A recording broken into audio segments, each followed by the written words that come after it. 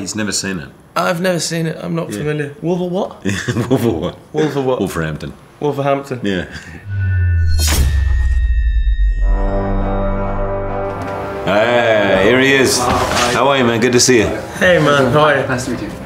Normally, I would wear this shirt, of course. You're not obliged to. You're not obliged to. I would like to, but this is the sweatshirt that my father wore when he was watching Eddie the Eagle. Fantastic. So it's really... it looks perfect. We should have used it for the movie. It's great. Thank you. That's amazing. It's so amazing. This is actually older than you, I think, this sweater. It's crazy. Is it? So but it like, smells good. It's in good nick too. It looks fresh. Yeah, it looks fresh. Thank That's you. an unusual thing to remember. What you were wearing when Eddie the Eagle. Yeah. You remember stuff like that? No. I can remember an orange jumper I had when I was 10 that I really loved. It had the word 0 written there. I thought it was really cool. Really? Yeah. I remember wearing it to like my 10th birthday thinking like, oh, yeah. Like sort of orange with like a strip. It wasn't cool. Remember I told you I was in search of a hobby. When I turned 13, I decided it was going to be t-shirts. Really?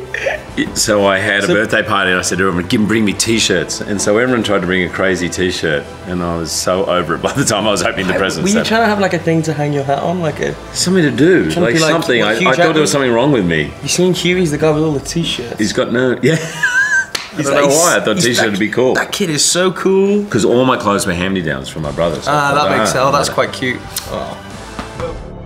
As we embark on a new era for sport. It's an opportunity to discover a new kind of athlete. Okay, hands up, that was my fault. Have you seen Eddie the Eagle that times? Did you watch the Winter Games? Yeah. I watched a bit on TV. I remember a little bit of watching, but it was 30 years ago. I was 22 years old. And I don't think I was that interested at the time. I think in England, in the UK, he was kind of a bit of a joke, and we were a little bit embarrassed, you know, because he lost. He was the loser.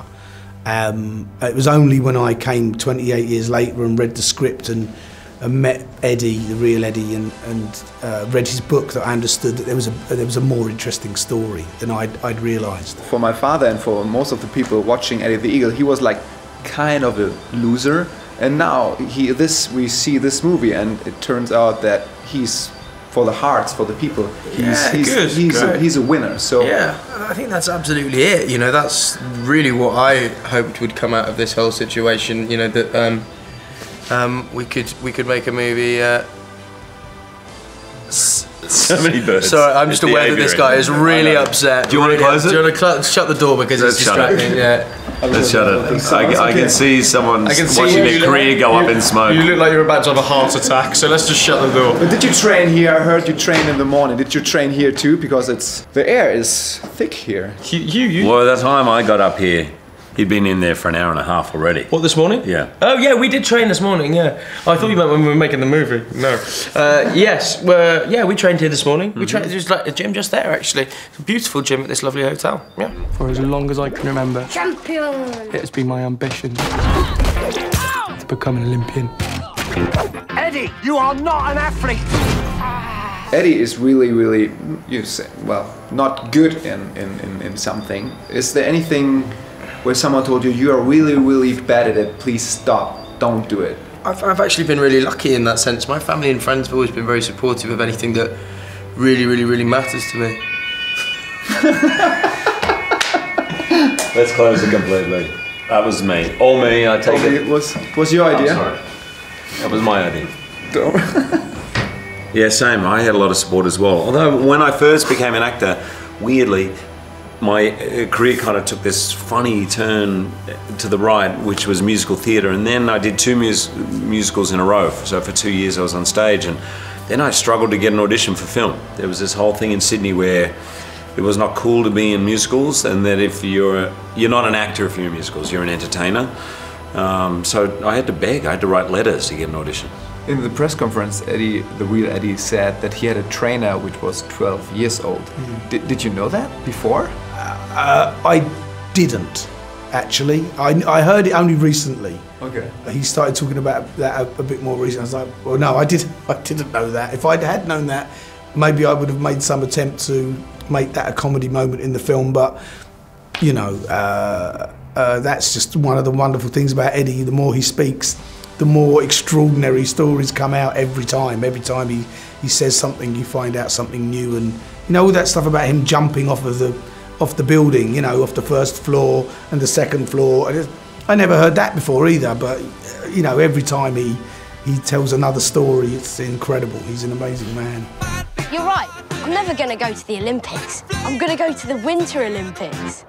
You will never be Olympic material. Let's do it.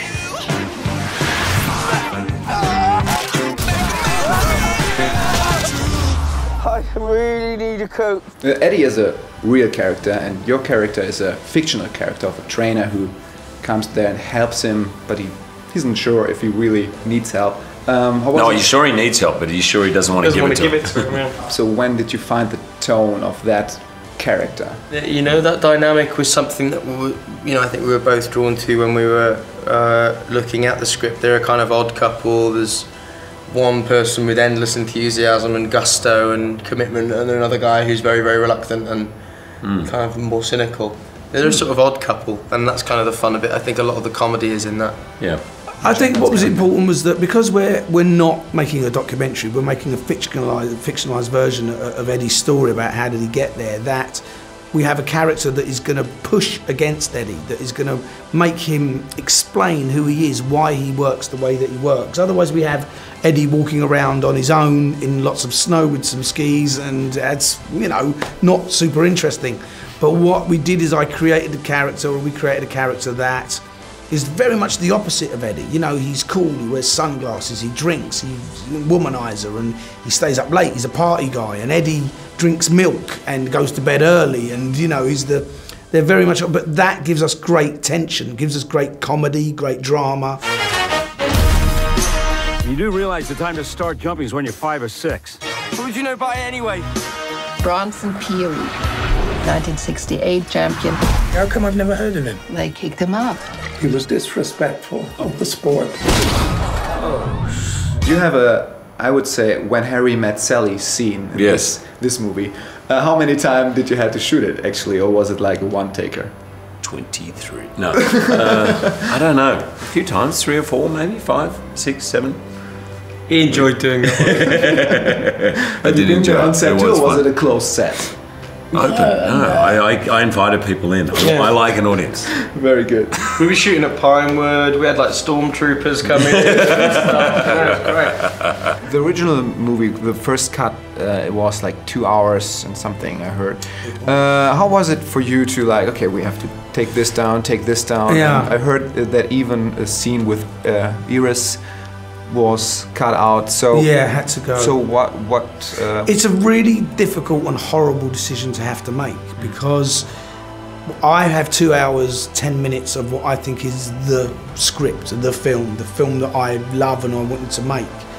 And then of course, practical reasons come into it, so you have to find compromises. And then of course, when a film is 2 hours and 10 minutes long, it's really, there's parts of it that are slow, and there's parts of it that sort of, you know, what I call a cul-de-sac. You know, as a certain story will start going down a road and then it doesn't go anywhere. My producer sort of says to me, take it away, let's see how it works. And you do it. But it's just, it's unfortunately the nature of filmmaking.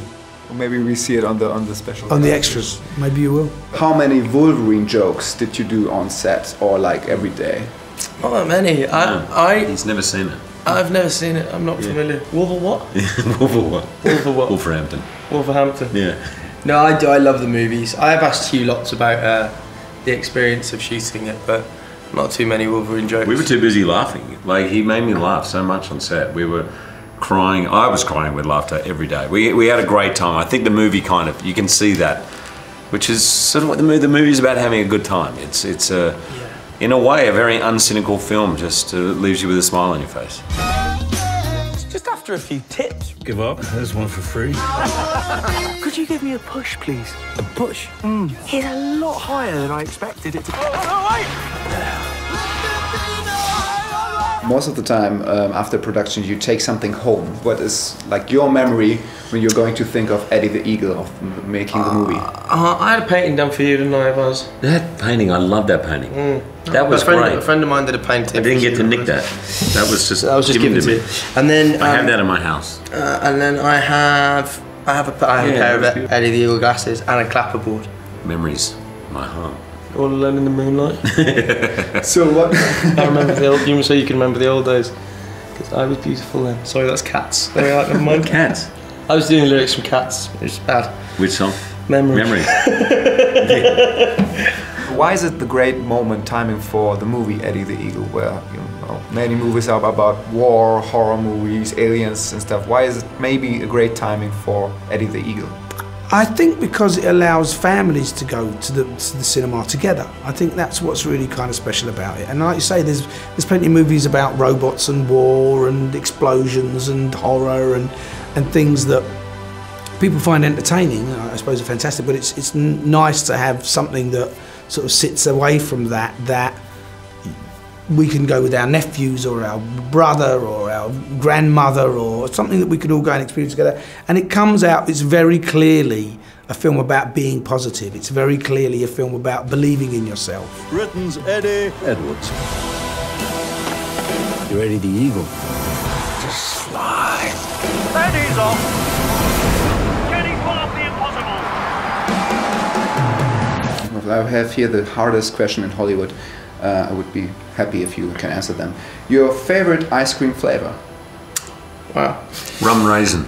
Rum raisin? Live rum raisin. Yeah, I quite like rum raisin. I don't mind endorsing a bit of Ben & Jerry's because they're kind of pretty cool, ethical company. I'm pretty into fish food.